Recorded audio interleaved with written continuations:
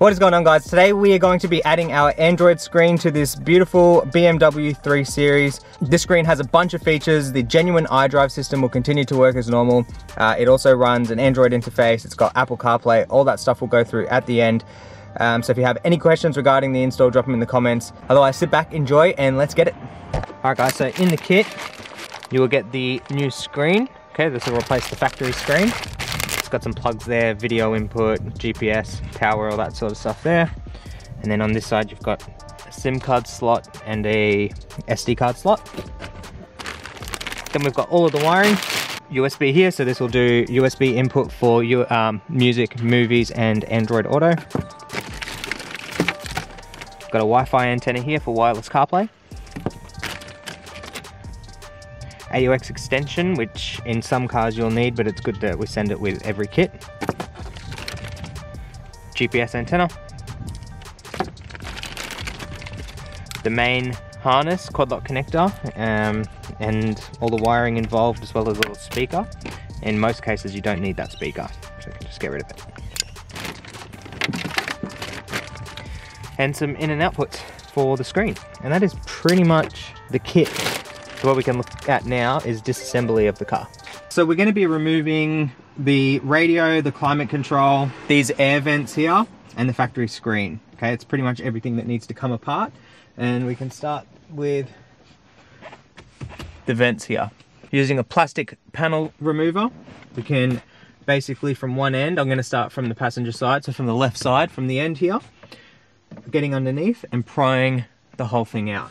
Okay, as you start to release the panel, well, you sort of can't see that, but I just picked it up from one end. You can just start guiding it out. Look how easy that was. Barely any pressure. Then we can remove some of these plugs. Now, it might be easier for you to get behind this panel with your finger, pop it out, and just unplug it here. And the push to start, that needs to be unplugged as well. It's just two little pins on either side.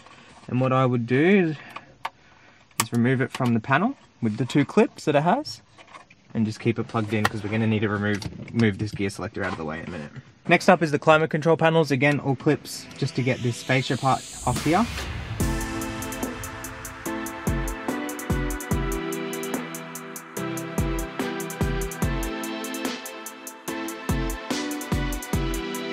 Then you've got then you've got 1, 2 Phillips heads. Surprisingly, Phillips heads.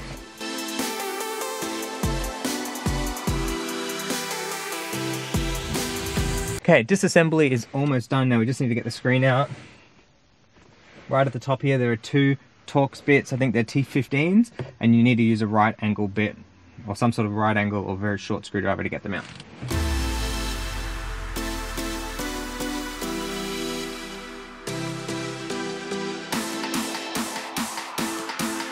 Okay, not gonna lie, that was extremely tight to get out. So what I had to do was sort of peel it back, just check the plugs. Okay, pop the plugs out. Once they're out, there's heaps of space back there. Okay, so this is the new screen. Look at that. Oh yeah, much nicer. We're not there yet, but we'll be there soon. There's a few different plugs on the new Loom that you can look at. So this is CAN bus right here. Then there's this key plug and also an accessory plug. Most of that will be fine. This E90 is all run CAN, so you can leave the CAN plugged in. But if anything doesn't work, there are some of the things that we can look at. So then what we want to do is grab the original quad lock connector. Maybe put some tape on it. It doesn't even have tape on it. And you want to remove the fiber optic connector from it. Okay, so in the far left, we've got fiber optic. We're going to plug in our new quad lock. Okay, just check it all goes in nicely. If it feels a bit odd, like that just did actually, pull it out, check all the pins are straight, good. Go back in, that's better. Okay, very important is this fiber optic. It goes into the new portion of the quad lock in the same spot. And then what we need to do is run this up to the screen. Okay, so that's going to run up to the screen now. On the screen cable, there's this plug here. That was for the speaker. You don't need it, so we can just chop that off. Camera 12 volt and reverse camera. So these two here we're going to use because I'm adding a camera to this car. We're going to run the RCA and the camera 12 volt to the back of the car. So we'll leave them free. The rest of it can get taped up. Running this cable up to here definitely won't be the easiest thing you've ever done, but it's not too bad. You've got to run the cabling, so you can see this cable right here. It goes back behind this cage. Okay, you don't want to go, there's a lot of holes in this cage. You don't want to go through them. You need to go behind it, up, meet your hand here. This is where it gets tricky. Okay, so you can only get a couple fingers in there, and I don't have very big hands. Okay, feel the cable, pull it through, and then do that again up to here. Okay, so it's not, so you're just running basically alongside here, up to there. Not super difficult, but it's just not easy. Okay, USBs, so we've got 2 USB ports. I'm going to be running one into the center console, and the other one we can put anywhere, probably just a glove box, which means I'll need to get that done, so I'll do that extension. Alright guys, we've run into a problem, and that problem was there was no sound. On the screen, you need to select AUX for the sound of the module to come out, and that's how sound works, but we had no sound. So first thing I'm going to do is get to the quad lock connector. So in the quad lock connector, right over here you can see black, white and red going into these pins right here. On the corresponding plug, we've got none of those pins occupied. Okay, so that's going to do it for sure. But what we do have is twisted pairs, which I would say are probably not AUX. There's 2 black lines on the plug, so you've got ground and then left and then right, or something like that. I can't remember the exact terminology. But what we're going to do is just test to see if, so when these 2 touch each other, it's telling us there's continuity. So I'm going to check one pin. I'm going to tap on these. Okay, what does that mean? That means the AUX connection is not behind the radio here. Okay, so what do I have to do? There's a couple things we can do. I'm going to do it the legit way, but I'll show you some other ways you can do it as well. Okay, I'm definitely going to lose some of you guys here, but I'll still explain this. Right here we have 3 solder connections. Okay, so you've got green, white, red, white, and purple, looks like solid purple. So what I've done here is remove this panel at the back of the car. Okay, the rear vents, it just unclips. It's very easy to remove, just pop it out of the way. And what I did was plug in the AUX cable here. Okay, so this AUX cable is the one that we saw at the beginning of the video that I said we didn't need, and I was wrong, we do need it. So what you can do, because there's no AUX up front, okay, which we looked at, you can literally plug it in right there, run it to the quad lock connector, and plug it into where the AUX portion is, okay, which is within that, and I'll show you where it is. Or you can do what I've done, chop off one end, hardwire it, so this plug here is connected directly to the AUX in the front here. Hardwire it, tape it up, and run it. So we're doing essentially the exact same as plugging it into there, but instead it's hardwired so you don't see anything, it just looks much cleaner. Okay, so I'll tape all these up, I'll run this to the front, and I'll show you where to plug it in. And if that doesn't make sense, drop a comment below. So once you've either hardwired that AUX connection or just plugged it in, like I said, completely up to you, you're going to run it up into behind here, so you can remove some of this stuff like I did, run it up. It's not too hard, you can just figure out the best way to do that. This was the original AUX connection. So if you're really lucky, you just leave that plugged in and taped up like I did right at the beginning, and it will work.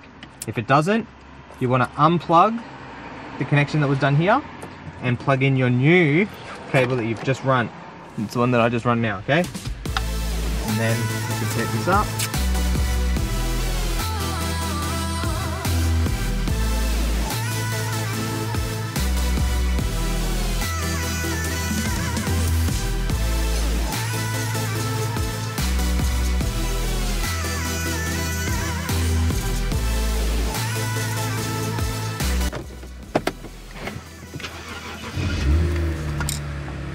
Okay, moment of truth. Now we can check sound.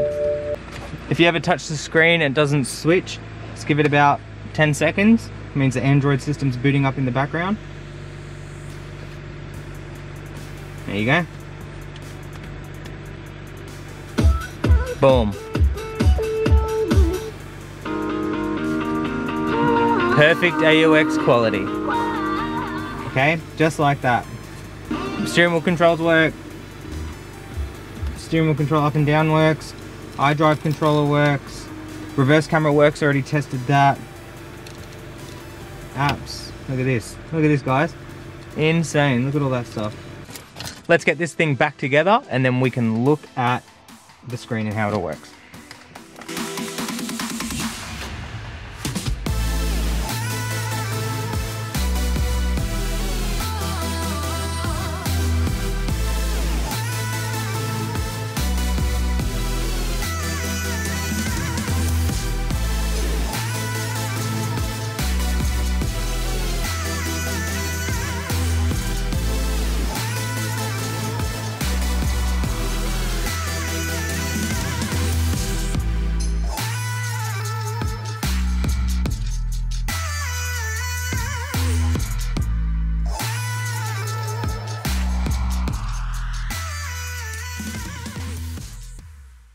Alright guys, here she is.